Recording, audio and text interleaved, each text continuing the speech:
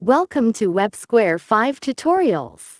This video explains the index page of the WRM that includes component list, application samples, and exercise. The index.xml file is located at WS5, WebContent. Go to WS5, WebContent, and double-click index.xml. Click the red arrow button to view the index page on the browser. The index page contains widgets. You can personalize the index page by setting which widgets to show and which widgets to hide. You can also reset the widget settings of the index page. The sample list box has three menus: component list, application samples, and exercise. Click Component List. WebSquare5 provides about 80 components, and this page contains component samples. Click Text Input under Form Control. This page shows the components that are mainly used to receive users' text input.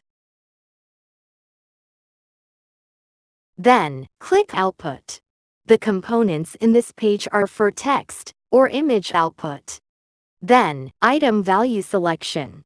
This page shows components for users' selection. Checkbox, Multi-Select, Radio. Check Combo box allows multiple selections, and Autocomplete provides a search function, meaning that the selection items are searched based on the user's input.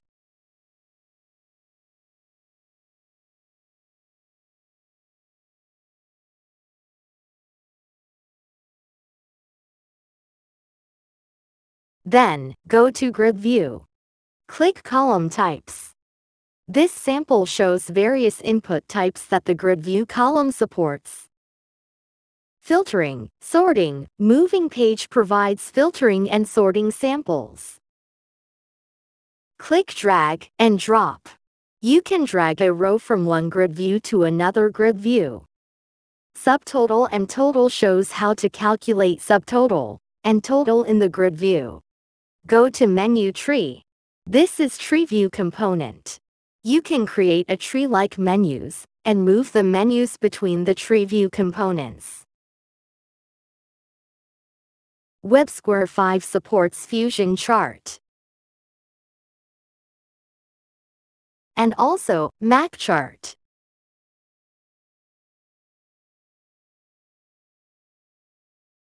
Through the address on the browser, you can check the location of each of these sample files.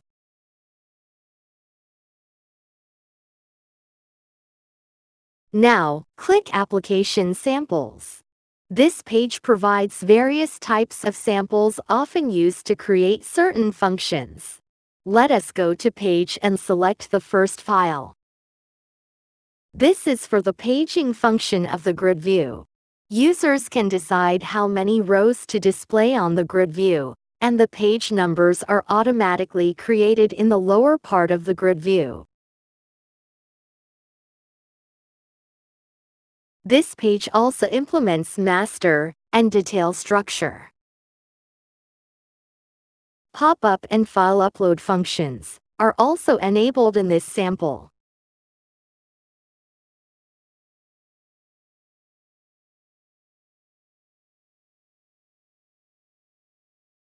Now, go to Functions and select the first file.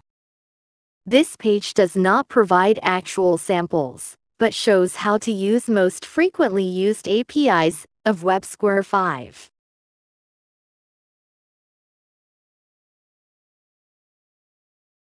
Now, click number 5.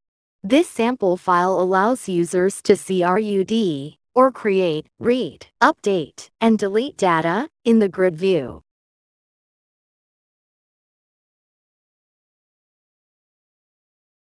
And the lower part describes how to use APIs of the data list. Click number 9 for multi-language support. Select a language. The UI text will be displayed in the selected language. Lastly, select number 6 file, under Performance. This sample shows how to format data of the grid view. You may use APIs such as set cell background color, or set cell color, or the inner HTML property of the grid view. For more details, check the source files.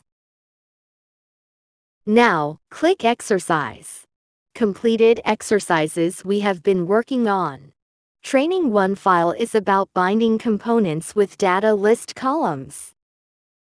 Click Training to 1.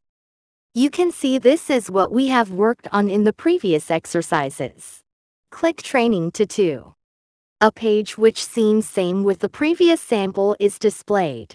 There is, however, a difference. Let us open the source files in the studio. Training to 1 and Training to 2. The difference lies in how to submit data for the gender and the position boxes. In Training to 1, 2 submissions are executed. One for the gender and the other for the position. Go to Outline View and select the Head tab and Submission.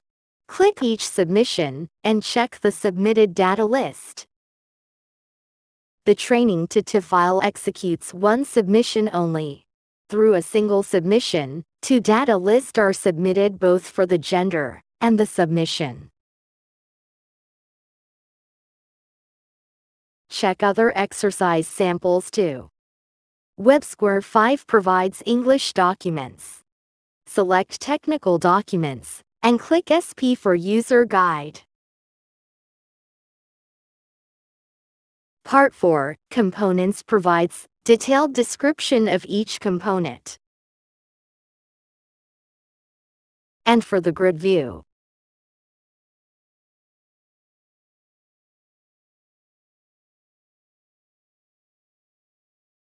The video you are watching is provided on YouTube as part of the WebSquare5 tutorials.